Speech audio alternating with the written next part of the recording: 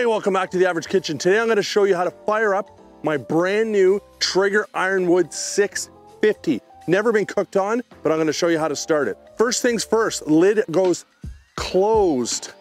Unlike my other Traeger, you start it with it closed. So you'll hit this button, I guess I could show you. It'll fire it up. You'll go to your desired temperature. We'll say 350, hit set, then you hit ignite.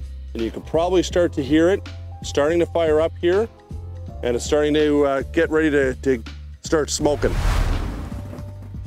All right, so we're full on smoking now. Our temperature's up to about 120 degrees, not quite the 350 we want yet. Hope you liked the video. Check out some of our other ones.